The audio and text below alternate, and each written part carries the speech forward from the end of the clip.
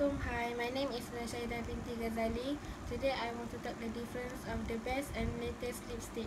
If you are interested in the latest and best lipstick, I would definitely narrow it down to just two, which is NYX and SEPHORA. Both of them share the same similarities and yet are quite different from one another. First difference between these two lipsticks is the texture. The NYX is soft matte cream and it's liquid, whereas the SEPHORA is rose matte.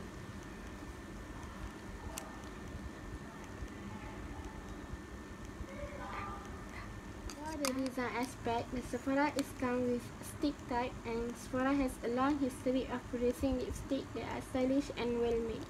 However, NYX has probably realized that users nowadays do not just consider the texture. They also want a lipstick that long-lasting, so it comes with its own brush. Due to its smaller size, the NYX is slightly lighter at 15 grams compared with the SEPHORA, which weighs 20 grams. Finally, we come to the comparison of prices. The NYX is only 30 ringgit, while the SEPHORA is 51 ringgit.